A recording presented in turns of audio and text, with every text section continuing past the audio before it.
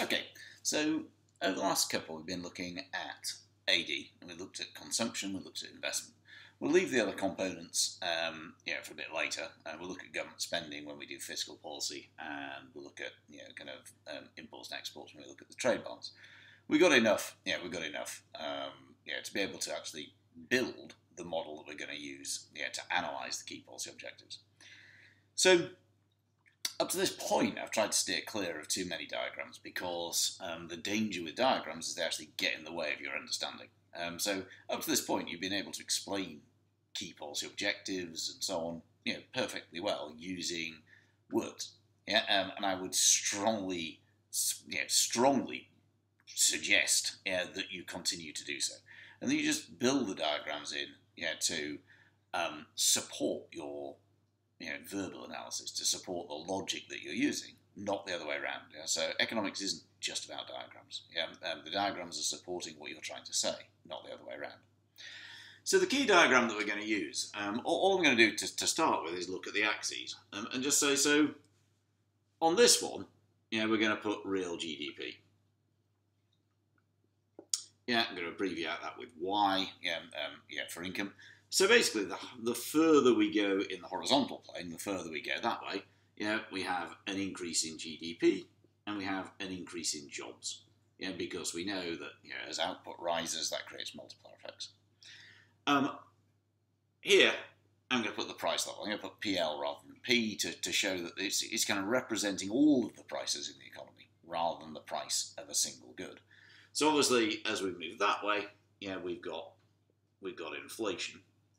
And if we add on our kind of fourth key policy objective, which is the trade balance, it's kind of the further we go that way, the further we go up, the less competitive UK goods get.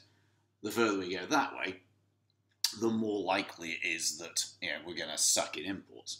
So up here, anywhere up in this zone, we're going to have kind of a worse trade balance as well. So where do we want to be? If I gave you the choice of kind of A, B, C, or D, nobody much likes B, because you have a very low level of GDP and you have a high level of inflation. That's most likely caused by some sort of cost shock, like an oil crisis, where the price of everything goes up, because of external factors, like OPEC or something, and as a result, that reduces GDP. So that's particularly undesirable.